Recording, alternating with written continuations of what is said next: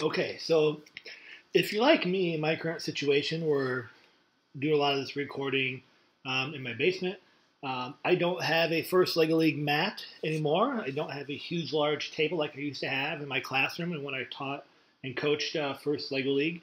But I have a floor like this. And so if you don't have one of those mats and you don't have a big space, maybe it's because you, I don't know, teach a lot of kids in a room and you can't give up 8 to 10 feet of space, what you can do is just use masking tape. So I've got 2 masking tapes here. I've got white and I've got black.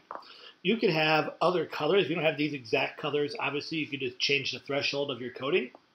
But what you can do then is you'll lay down your black tape in terms of your course, and then you'll put on the outside at least of one edge. If you want, you can do 2. That way you can practice turning, from the right side or the left side of the strip, the white tape. And then you can just write your code so your robot will kind of just still navigate that pathway, but you don't have to have a huge arena.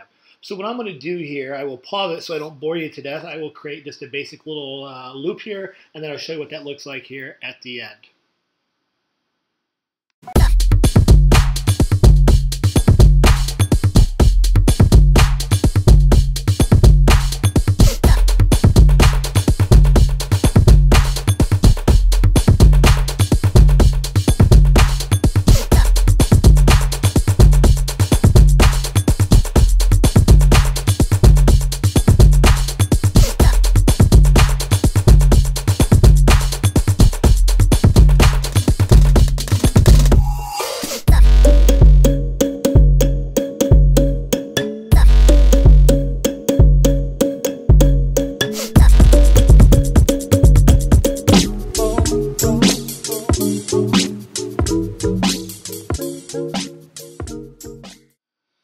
Okay, so there it is.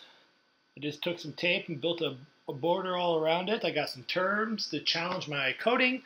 And now we can get into writing our first line follow program of several so we can kind of see how this works. So let's go ahead and get started by checking out the next video of creating a simple line follow program. All right, my friends, as always, stay awesome. Peace.